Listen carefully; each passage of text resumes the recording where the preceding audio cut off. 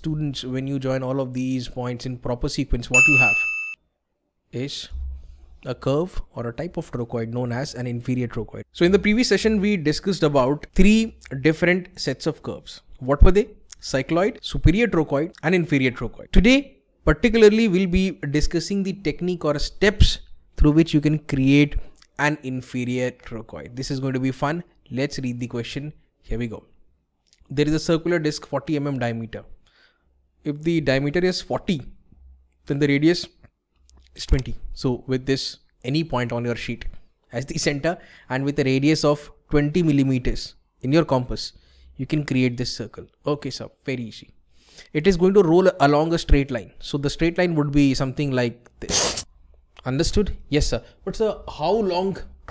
Well, we've been asked to create an inferior trochoid for 1 revolution. So in 1 revolution, the distance traveled would be equal to pi d. So pi d is basically pi times of diameter, that is 40. You can also write it as 2 pi r. Okay. So this is going to precisely work out as 125.6. I have also written the dimensions. Let me show you. Here it is. Done. Very simple, sir. So this is the length of the line on which, or the surface on which this circle is about to roll. Now you need to create a point over here. Just take a look. The point lies at 12 mm from the center of the disc. It would be better if I can just zoom in from the center and go downwards. Mark a point 12 mm below this. Here it is. Done, sir. Now pass a circle through this point P, taking C0 as the center. Let me reiterate. With C0 P as the radius and C0 as the center, you need to create a circle like this. And now divide this circle into 8 equal parts. If you don't know how to divide a circle into 8 equal parts, I have provided a link in the description. That is basically a short video, 30 to 40 seconds long. Watch it. Okay. And then you can switch back to this one. Now simply start the marking. It is this very point that we need to track. 1, 2, 3, 4 and so on. Done, sir. Now you need to keep your mini drafter over here.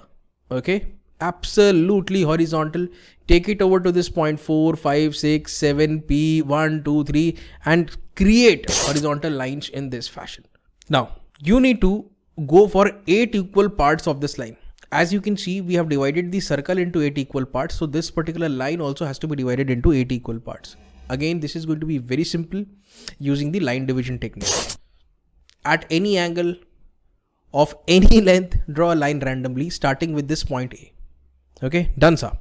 Now you need to place points and these are equally spaced. That means the distance between these 2 points, these 2 points, these 2 points, or to be very precise, distance between any 2 consecutive points is always same. I have taken this distance to be equal to 1 centimeters. I hope this is, easily understood by you all.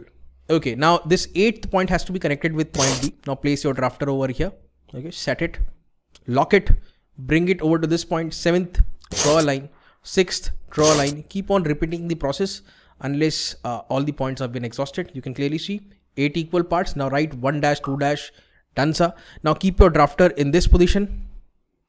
Okay, lock it, bring it over to this 1 dash, then 2 dash and keep on making vertical lines like this. So these are basically the different locations of centers as the circle started rolling. This is C1, C2, C3 and until you reach C8. Done. Now you have to use compass. Make use of a compass. Let me tell you the radius that you need to take. Radius of arc, let me write it this way. Radius of arc is actually equal to this 12 millimeter. 12 millimeter. Lock it. Let me highlight. Radius of arc is 12 millimeter. Lock it in your compass. Okay, and now what you need to do? You need to go to this point C1. Watch this. Go to this point C1. Okay, sir.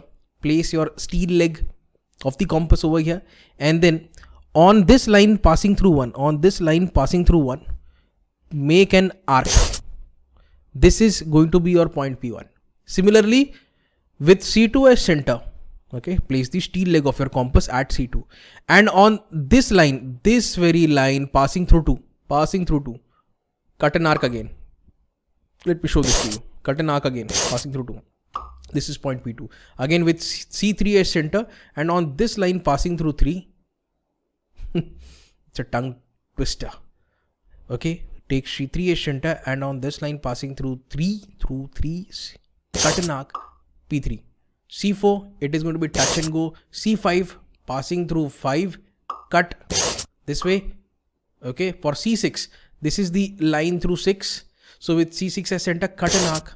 This is going to be P6. Similarly with C7 as center, and this is the line passing through 7, and here is the arc. This is P7, and finally for C8, this is going to be again touch and go, point P8 you can say. And students, when you join all of these points in proper sequence, what you have is a curve or a type of trochoid known as an inferior trochoid. Remember, if the point is inside, it is inferior. If it is outside, it is superior, which we'll be discussing in the next session.